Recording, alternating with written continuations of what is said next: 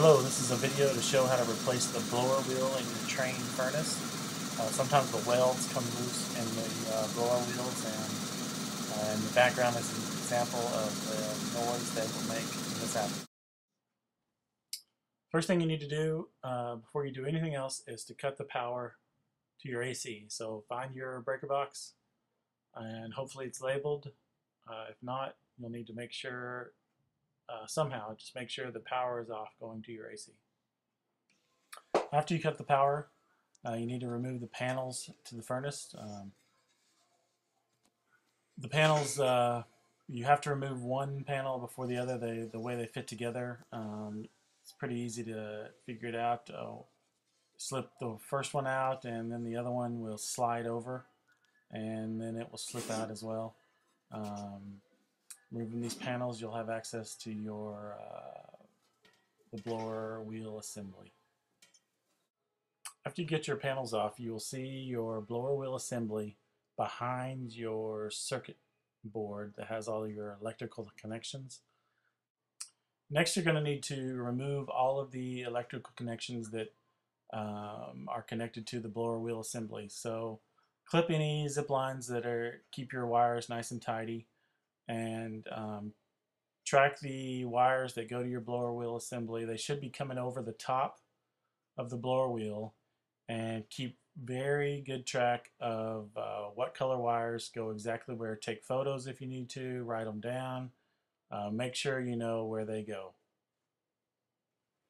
You're going to need to slip the two wires that you see right here off of the blower wheel as well, and they're connected to your wire assembly.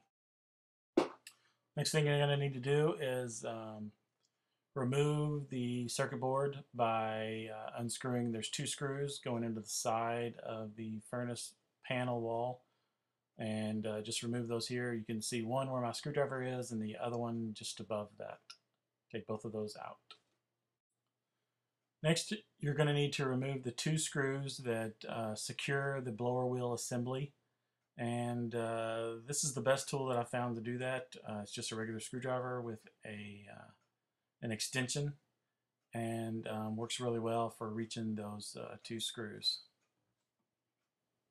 In this photo, I'm pointing at the location of the bottom screw. The top screw is at approximately the same location, just up above the blower wheel. So there's only two, one below, one above. Once you get the two screws removed, you can pull the blower assembly out now. You can see in this photo there's some tracks that the blower wheel assembly slide in on. So just shimmy or slide the blower wheel assembly out on these tracks. Okay, congratulations. You now have the blower assembly out of the furnace unit. So now we need to get the blower wheel out of the blower assemblies. Okay, the next thing we need to do is to loosen that lock nut right there, which is connecting the blower wheel to the motor. So just loosen that nut right there. With that nut loosened, and you should be able to slip your blower wheel up and down. Turn the entire blower assembly over. Grab a pair of needle nose pliers and pull these two connections off.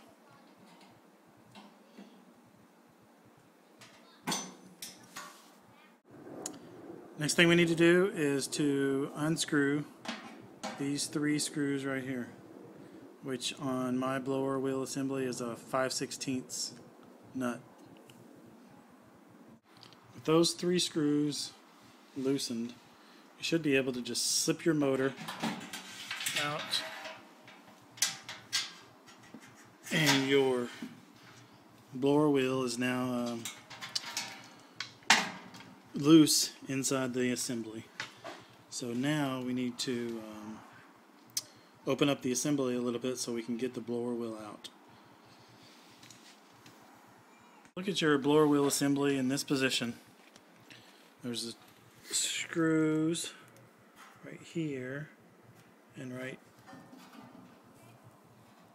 here, and on the other side, right here and right there. You should just have to loosen these first two, this one and this one, and that will enable you to pull this flat back, and you'll be able to get your blower wheel out. So I'm going to go ahead and loosen those two screws.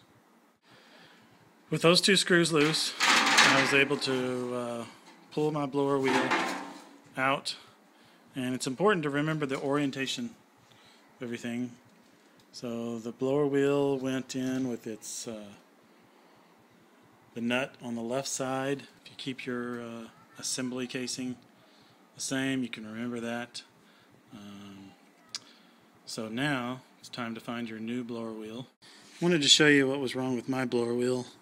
These welds right here at each connection had come loose, and so consequence, this part was not secured to the actual wheel, and so when it spun, it's going to make a noise, it's going to rattle. So that's one of the things that can go wrong with these. So with the new blower wheel, with the nut on the left side, slip it down into your casing.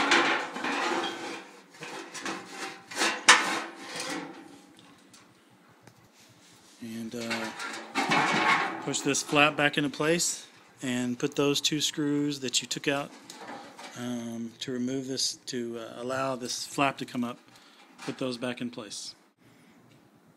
So with the assembly now in this position, you can put your motor back in.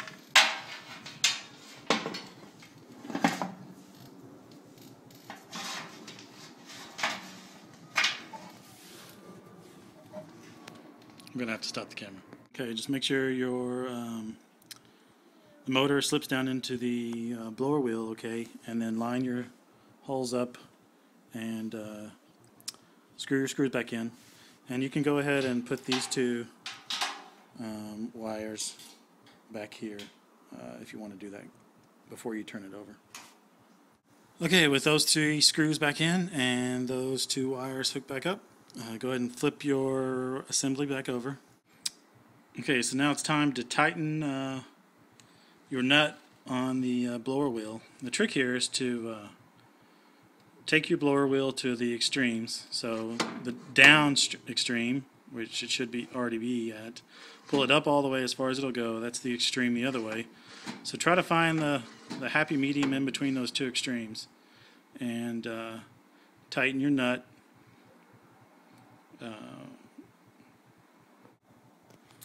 So once your nut's tight, just make sure that your blower wheel spins freely, doesn't hit anything, doesn't make any noise. Forgot to tell you, it's a good idea to, once you have everything down and apart, to go ahead and clean everything. Just wipe it down with a rag. I haven't done this because this isn't the assembly that I'm actually putting back up in my attic. So this is a spare assembly I had. So just it's nice to get everything nice and clean. So this is the end. To get this blower wheel back into place, just do the reverse of what I talked about in the first part of this video. Slip the assembly back in, making sure it's on the rails. That's probably the hardest part of this job, is putting the blower assembly back in and making sure it's on the rails. Tighten the two screws that secure the blower assembly. Put the circuit board back on, screw the two screws back into place, hook all your wires back up, refer to whatever method you use to keep track of your wires, or refer it back to that, make sure all the colors go into the right spot. Close up your panel doors, turn the power back on, and hopefully you have a working air conditioner. Okay, congrats, and I'll see you next time.